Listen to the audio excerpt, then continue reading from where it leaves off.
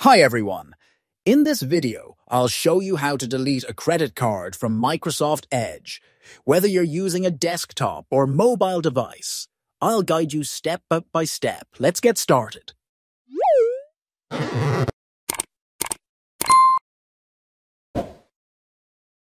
First, open Microsoft Edge on your computer.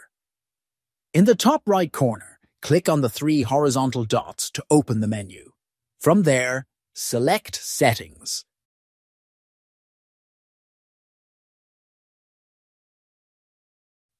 Selecting Profiles. Then scroll down to the Payment Info.